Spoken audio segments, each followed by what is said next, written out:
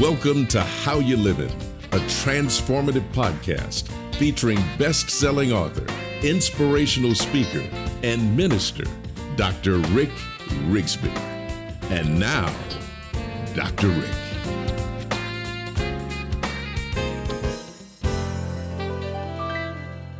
Hello, friends. Thanks so much for joining us. I want to ask you a question.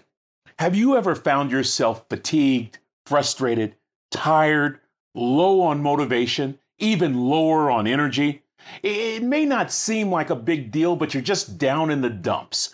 You might not even know why. It might not be life or death. You just feel sort of stuck, kind of yucky. I've got great news.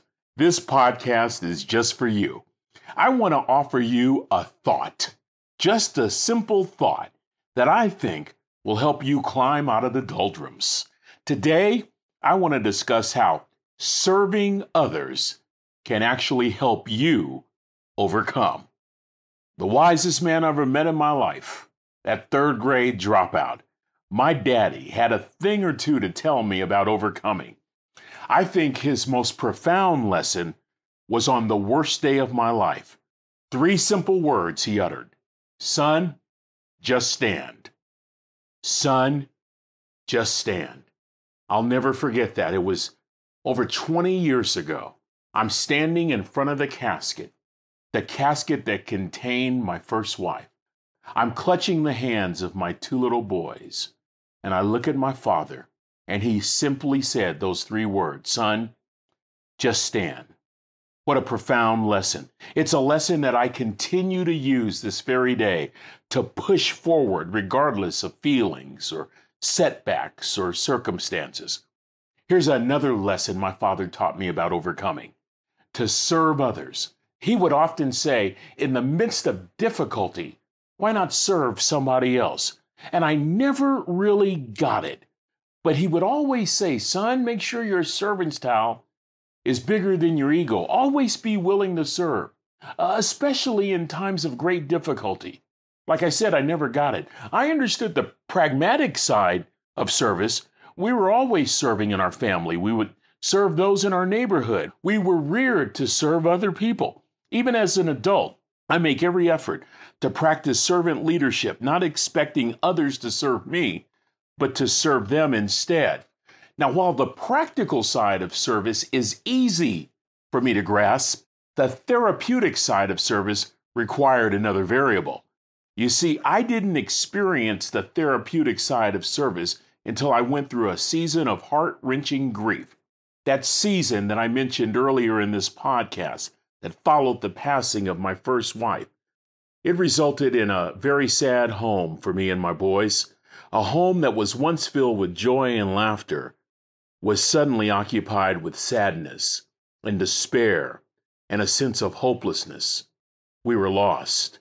Some months later, I remembered the simple words of my dad. In a difficult time, look for somebody that you can serve. Son, look for somebody that you can help. I remember doing something very simple for someone. It wasn't a big deal. It was a small act, but guess what? Serving somebody else forced me to take my mind off of my issues, to take my mind off of my problems. It's hard to serve someone else when you're focused on yourself. And you know what? Slowly I began reaching out. Oh, helping here and lending a hand there.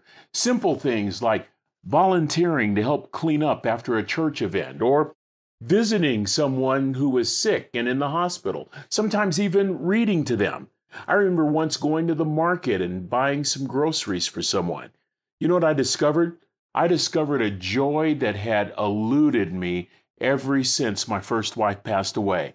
It was so invigorating to actually help somebody else. It was the best therapy in the world. My dad was right.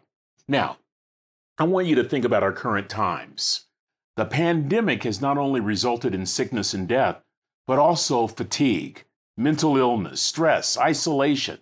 In fact, isolation can cause people to focus more inward in ways that are destructive, a focus that can drift to shortcomings and to problems These negative emotions can quickly push us into the doldrums. We start living our lives down in the dumps.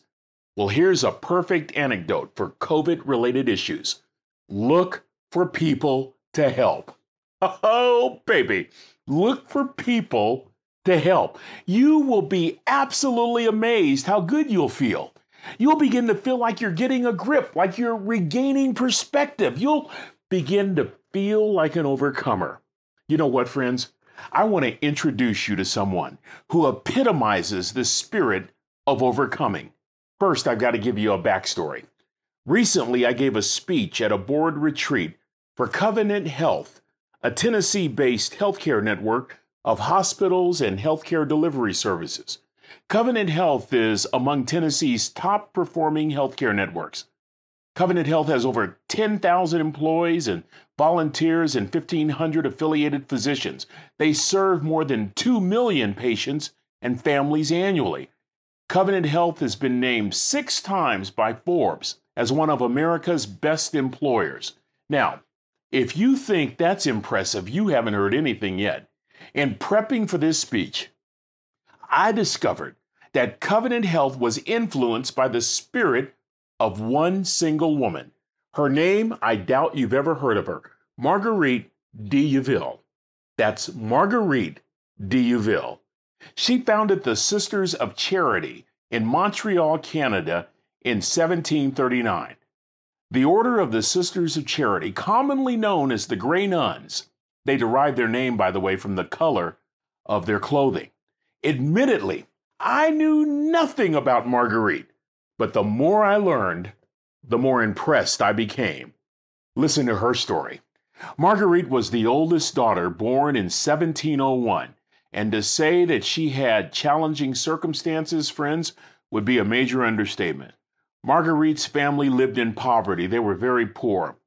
And it didn't get any better when her father died when she was a young girl. As a matter of fact, she was away at school. She had to drop out of school, come back home to help her siblings.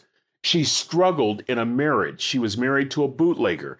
He'd leave home for long periods, whereabouts unknown. Despite this, the couple had 6 children. However, by the time Marguerite was 30, not only had her father passed away, but her husband had died, and 4 of her 6 children were lost in infancy. Through it all, through all these trials and tribulations, Marguerite grew in her faith in God and committed her life to making known God's compassion. In 1739, Marguerite and 3 other women founded an association to serve the poor in Montreal. They provided a home for poor children. A few years later, the association became a Catholic religious order. The Grey Nuns eventually secured a hospital in Montreal. Marguerite's simple prayer was this: God, help me to open my eyes today to see where I can do an act of love for your sake.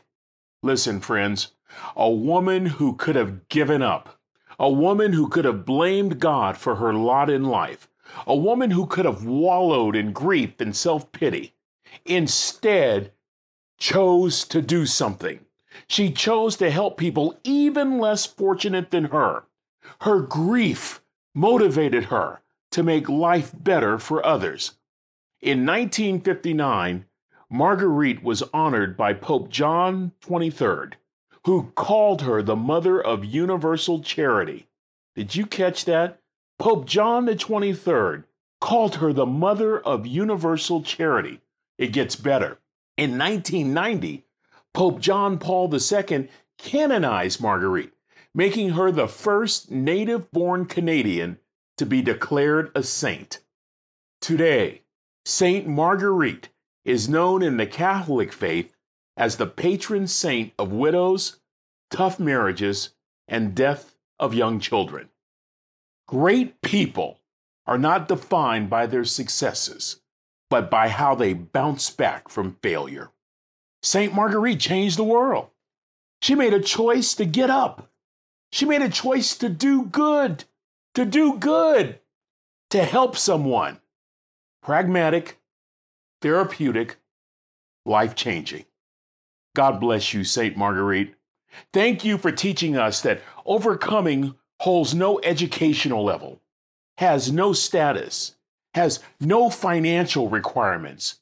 Overcoming requires simply a choice that will offer good therapy for you and great benefit to others.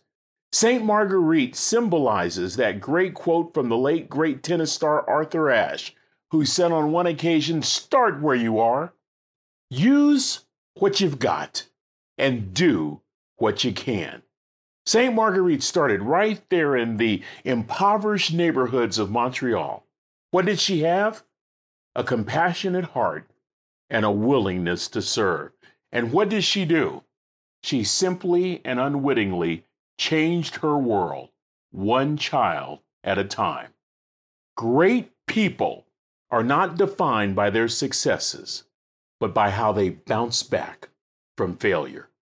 Think about these things for a few days, friends.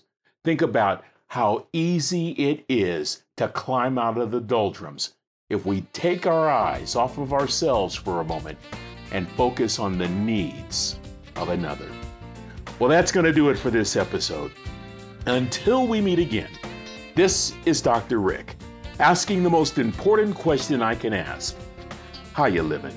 Are you ready to make an impact in your world right now? Do you want to stop existing and start living your best life right now? Dr. Rick wants to give you the first chapter of his best-selling book, Lessons from a Third Grade Dropout, absolutely free. Just go to www.rickriggsby.com/free gift to get the print or audiobook right now. This is thepodcastfactory.com.